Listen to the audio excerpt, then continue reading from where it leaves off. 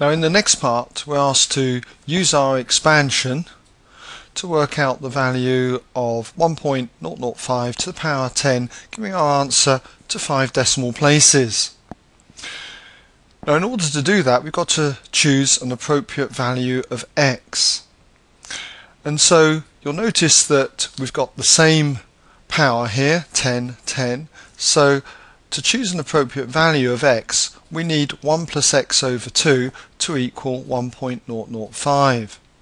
So just going to do a little bit of work then before we start the expansion. I'm going to let the 1 plus x over 2 equal 1.005.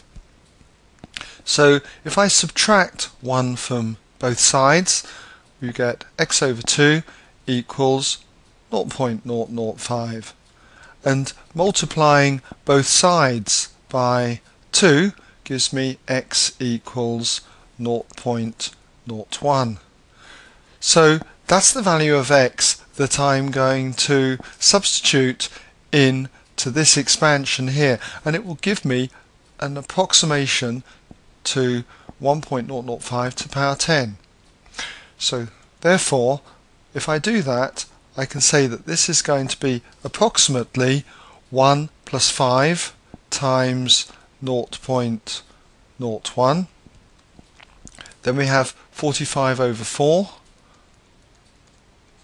multiplied by 0.01 squared, 0.01 squared, and then finally 15 times 0.01 cubed, and so on.